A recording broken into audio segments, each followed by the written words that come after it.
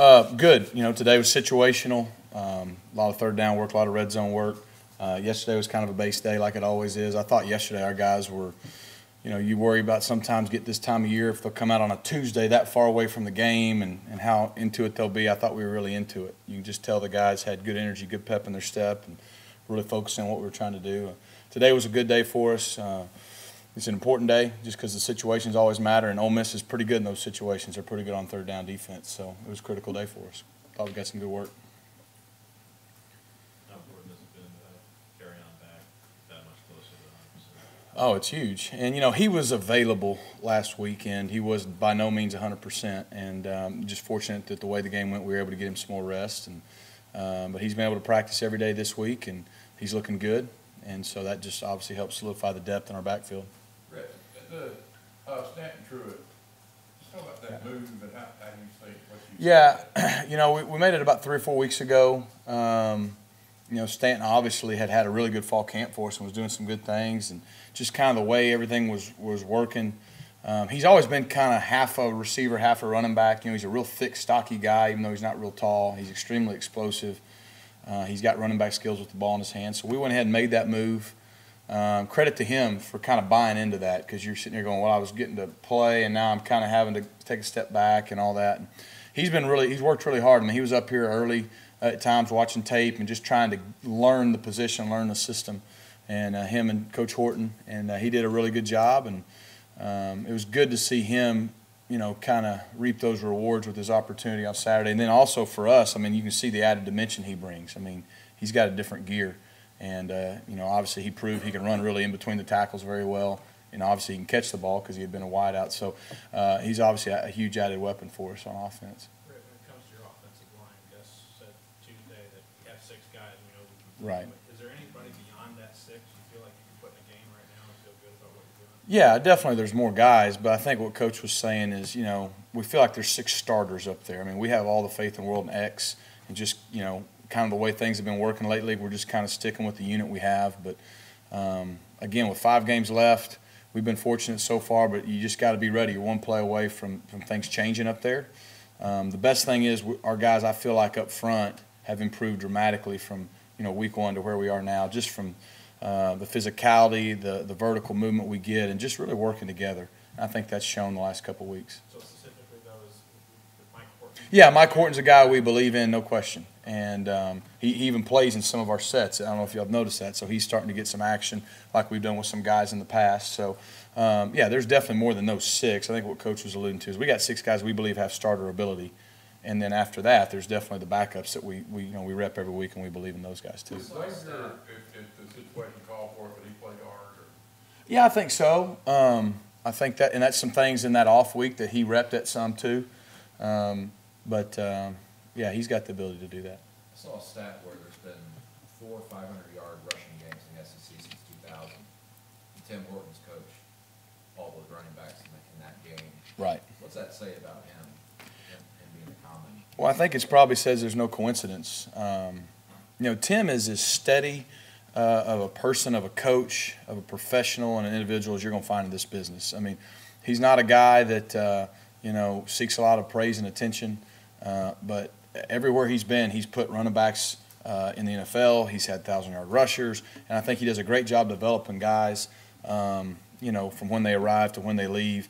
And he just coaches a position extremely well. And I think his players really believe, and they appreciate the consistency with which he coaches them. And that's the same way he is in everything. And with us as a staff, on the road recruiting, I mean, Tim's just you're not going to find a better coach, a better mentor for young guys. And he takes his craft really seriously.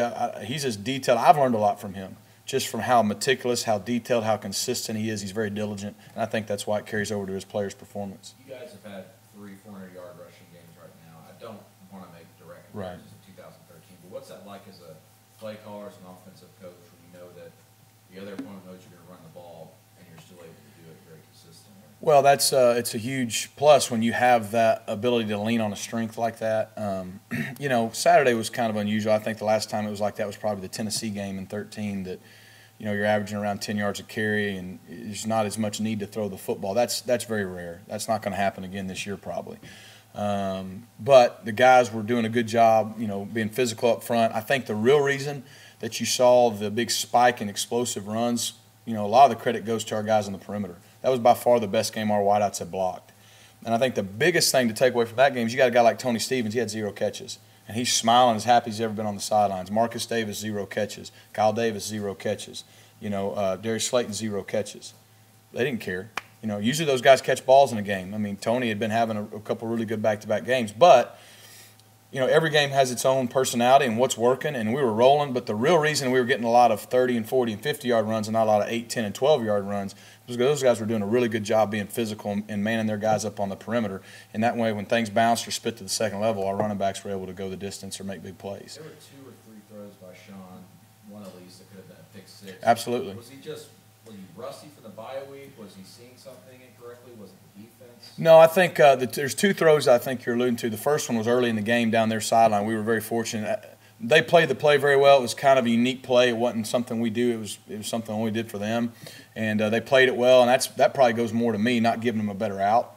And we were fortunate that could have been a pick 6. And then we had another play on a 3rd down later in the game that they just played exceptionally well.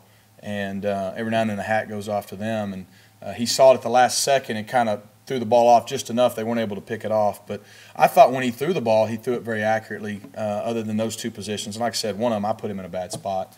And there was probably 2 third downs that could have given him a better play as well. Rhett, talk about the importance of pre-snap motion in your offense and what it's been doing for you this year. Yeah, I mean, pre-snap motion does a lot of things. Obviously, it can try to help you gain a look or a schematic advantage that you want. It also just gives the defense more to look at, and they have to adjust on the fly when things are going fast. And it's something that we try to do from time to time, and it just helps. Obviously, when a defense can just sit and sink their heels in and know where everybody is, it's a lot easier to play defense. But when you can give them things, they got to adjust on the fly every now and then. They get out of position, and that helps you. So that's why we do it. The first month of the season, y'all were one of the worst teams in the country in terms of negative plays. Now, the last, in October, you're first in the country and you was allowed. What's been the biggest difference when it comes to that? Probably a couple things. We've tried as a staff to do a better job of giving them, putting them in better position. And I alluded to a couple times we didn't do that on Saturday. I think the other thing is we've kind of simplified things and played faster. And I think sometimes as coaches we can try to call the right play all the time. And really we got to try to put them in the best position to be successful. But we got to call the plays and let them go play. And I think that's why our tempo's been better. There's been times we've made good plays in the looks that weren't ideal. But we're playing faster, our guys have confidence, and we're not putting them in as many bad situations. And obviously we focused on it because that was an issue early on. So I didn't know we were first or whatever, but I knew we had eliminated that. I think the second thing to look at is in 3 of the last 4 games we haven't had an offensive penalty. And I don't know if I've ever been a part of that, but we had no penalties, and we finally had a clean game, even though we were fortunate on a couple with no turnovers. And the penalties keep you, at Mississippi State we had 2 holds. We were in 1st and 20 twice. Well, we converted one, we didn't the other. I mean, it's hard to do that. And so we've been able to stay on schedule, not just with negative plays, but not having a lot of penalties that, offset that as well. Is it a conscious effort to not substitute as much to be able to do those things too, especially at the wide receiver position? Absolutely. I mean, there's certain things guys do better than others, and there's still times you do those things in situations, but again, trying to keep the same guys on the field. And again, so it may seem simpler, but we're able to play faster and we're able to execute at a higher level because things are simpler. It's not as, again, a lot of times as coaches, we try to make everything perfect. Well, very rarely is it going to show up perfect on game day. And so that's probably one thing that's helped.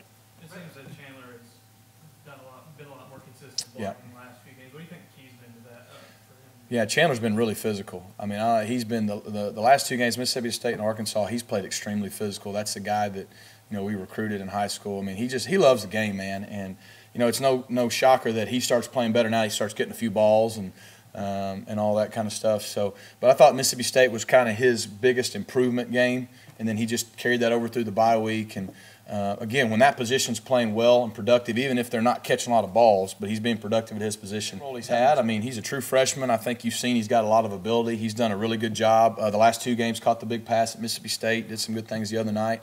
Obviously Cameron Petway and Carry On our starters, and so those are the guys that we're going to lean on. But having Cameron come along and do what he's doing gives you a lot of confidence, especially with Malik out. And then him and Stanton are both change of pace guys that complement those other two very well. And so we just got to try to continue to find ways to have them involved. But it also just gives us confidence that if we continue to have an injury here or there, that he can help us win. You also saying last week that on the bye week, y'all really focus on, you know, the development of the freshmen. What have you seen specifically from Eli especially after that game you had? Yeah, well, I mean, his confidence is really high. But, you know, Eli's a guy that's really been trending, in our eyes, real positive ever since the Monroe week. And we specifically had him in more against Monroe. He did some things in that game and had a few catches and had a few carries and such. And I thought he was just kind of like everything just kind of slowed down for him somewhere around week, 4 or 5. And every freshman's different, like we've said before. And he's peaking at the right time for us. He didn't do as much at Mississippi State. That wasn't necessarily by design. It's just the way the game went. Obviously, last week was kind of his coming out party. And I'm surprised James hadn't asked. We scored on the first drive. Actually, the first play. We did that for him because I know last time I got the question of when are you going to score on your opening drive. So we just went ahead and did it on the first play and got that out of the way. Yeah, I thought about that actually during the game, right when he scored. I said, well, that one's checked off. Tony Stevens said that he feels like the way Cameron Petway runs is kind of like what Jerome Bettis had. Is there a guy that he reminds you of that you saw or you actually coached that he's similar to? He doesn't remind me of anybody I've actually coached. Jerome Bettis is probably good. I'm sure he went there because of the number. Actually, no, he's big. Someone's got to be old school and go Christian Okoye or something from the Chiefs back in the day. If you're talking about Auburn, we've had guys like Rudy Johnson and Brandon Jacobs and those kind of guys. I mean, the thing that's incredible about Petway is, when he gets to second level, people are kind of getting out of the way. As Coach Han likes to say, people are making business decisions when he gets to the second level because that's why you see everybody trying to tackle him low. But he's able to go downhill north-south and be a one-cut runner. And, I mean, he goes north-south at such a rate that is unusual for big guys. He's got good, quick, shifty feet. He can go north-south and he makes one cut. He doesn't dance around. And then because of that, he's able to run through a lot of arm tackles as well. Just what you see out of Ole Miss defense, obviously number-wise, they give up on rushing yards. Right. This is a group that's very familiar with you guys, too. How much does that play into it? Well, like I said, they've been pretty good on third downs. They have had a couple games, in the running category where they've given up some big plays, and that's really the reason I think it's skewed that way. They're a lot different than, say, Arkansas, Mississippi State.